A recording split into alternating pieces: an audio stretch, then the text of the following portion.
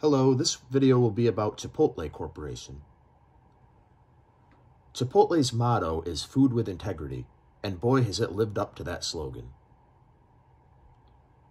Chipotle's origins trace back to 1993, when Steve Ells used an $85,000 loan to open the first location near the University of Denver campus in Colorado. Steve Ells envisioned a great business model for the restaurant, as burritos can be prepared quickly and with few options for customers to spend time in line deciding on what to order. At the same time, Ells wanted to be fair to customers, to build brand loyalty, and sought to charge a modest price. He calculated that the store would need to sell 107 burritos each day in order for the first one to be profitable. 1 month into business, Chipotle easily surpassed the goal, selling over 1,000 burritos each day. In 1995, Chipotle opened its second location, using cash flow from the first, and a third location using a small business loan. In 1998, Chipotle opened its first location outside of Colorado, in Kansas City, Missouri. Interestingly, in 1998, McDonald's made a minority investment in the company, enabling the company to expand very rapidly.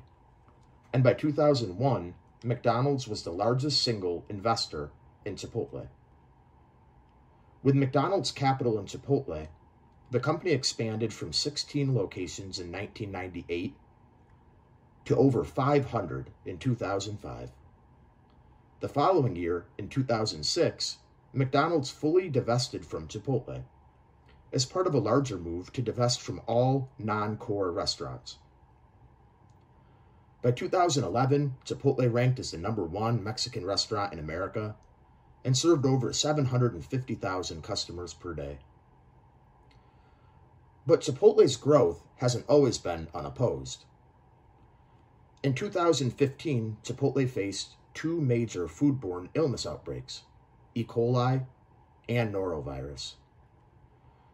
Chipotle struggled the next few years, and its stock return revealed this weakness.